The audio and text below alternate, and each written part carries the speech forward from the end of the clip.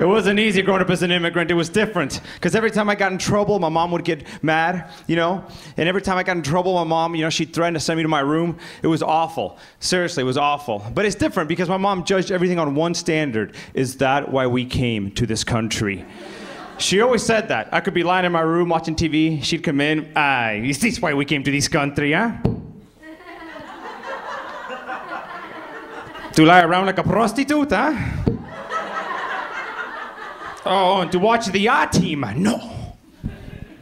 That's A team for the non-Spanish speakers in the audience tonight. I don't want to lose anyone right off the bat.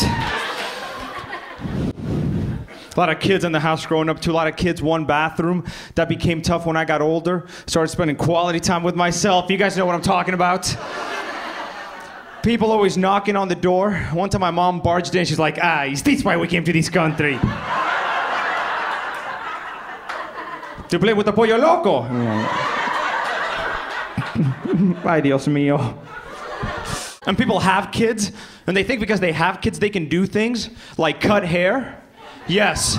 Did your parents ever do this to you? Yes. That was some crap, wasn't it? Oh my God, there should be like a hotline you can call. She's picking up the clippers. Units are on the way. Because it is different when you're an immigrant. The little things. Like every time I got in trouble, my mom would get mad and threaten to send me back to Latin America, where I'm from. She'd be like, oh, do you want to do that? Then you go back. Then she'd pick up the phone, pretend to call the airline. Hello, ticket for one, please.